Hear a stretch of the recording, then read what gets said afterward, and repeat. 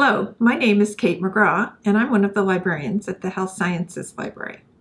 I want to tell you how Health Sciences Library staff members can help you with your education programs, either by teaching with you in the classroom or by creating online tutorials that provide self-directed learning in support of your education program. Our homepage introduces you to the librarians who specialize in the education needs for UNC Chapel Hill professional schools, departments, and clinical areas. For example, Mary White and Brenda Linares specialize in public health education. When I select the Public Health Guide, I go to a page where I see a link to their slides for an introduction to library research, which they call Library 101, Go Beyond Google and Still Make Happy Hour. This instruction session provides students with a conceptual understanding of how to ask a good research question and translate it into a search strategy. Brenda and Mary also provide instruction on how to gather, store, and organize research articles using programs such as Mendeley, EndNote, or Faculty of 1000 Workspace.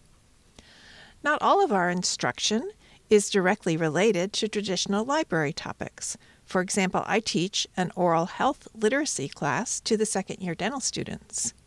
Barbara Renner, our allied health sciences librarian, works with Bob Ladd to provide media design instruction and teach students how to create effective academic posters. And if your group does not have time for a face-to-face session, we can create online training materials.